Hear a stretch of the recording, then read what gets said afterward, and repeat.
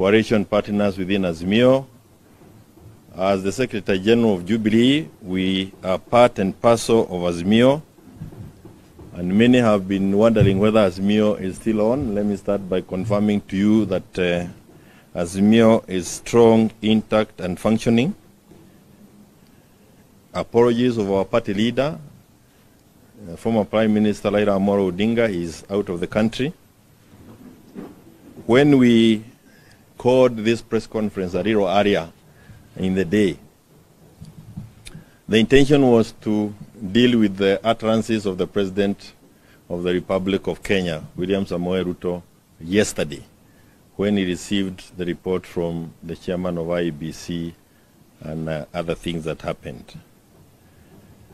But since then, that has been overtaken by events. And since the announcement of elections on the 9th of August,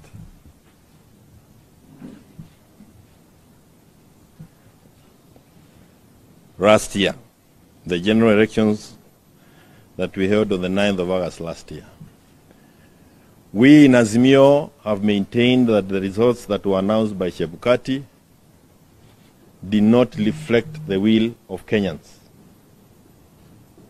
We have maintained that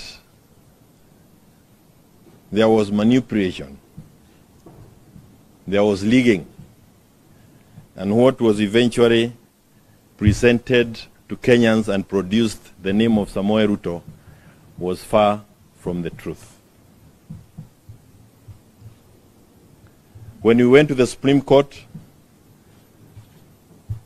our main request was that servers be opened so that we can see what happened. You all know that if you receive a message, even on your WhatsApp, you can delete it here. Deleting it from your phone does not delete the primary information or data. You can even decide to forward it after you've done your own shenanigans on the message. That does not alter the information that entered into the system at the very beginning. Today, we have received information from a whistleblower. And a whistleblower who, unlike the others, has disclosed his address, his name, and whom you can reach at your own account or at your own time. The document that we have received we have seen on the phone is fairly voluminous.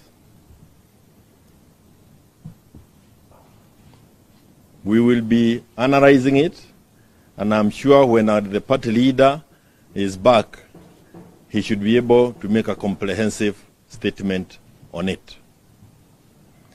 But a casual perusal of the document has some very interesting results. Now, this is just a casual one before you even sit and see.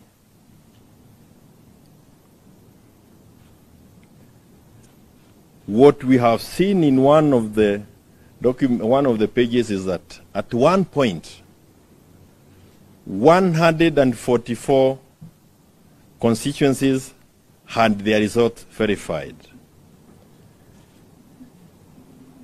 And often at times, those results are far from the results that were announced by IEBC, 144 of them.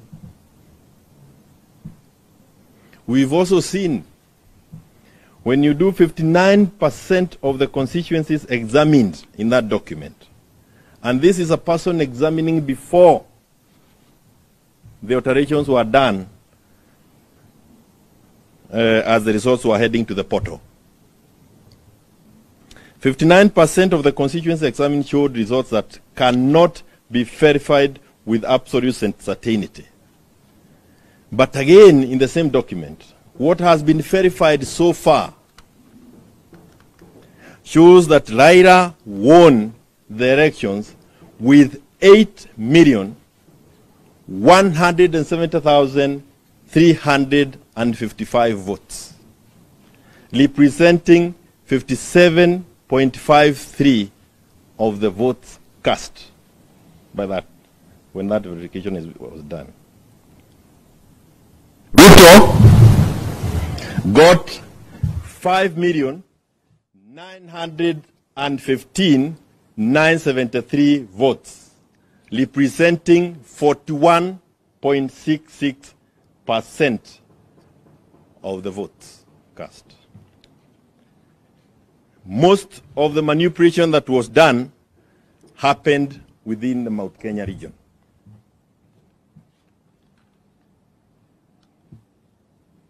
As I said, the whistleblower is not hiding his identity. This is a research, a study that has been done by a group known as Vanguard Africa, a non-profit organization that partners with pro-democracy leaders across Africa. You can reach him, and I want Kenyans to take this down. You can reach him. This is his Twitter handle, at Smith-Jeffrey T. That document is available. At Smith-Jeffrey T. As I said, a comprehensive statement will be issued by our party leader and the others that you have already seen with us in Azimio. And I ask that you take time also, go through the report. We will summarize it for you. But this is a very sad moment for us as a country. It is really a sad moment for us as a country. And certainly, more information will be given to you. The way forward will also be communicated to you in a short while, again when the leaders are here. We had grouped ourselves for an area statement to talk about maneno ya jana, lakini hiyo haina maana given the information that we have now received, and which we have no reason to doubt. It confirms in a big way some of the fears that we had. I thank you. I really don't.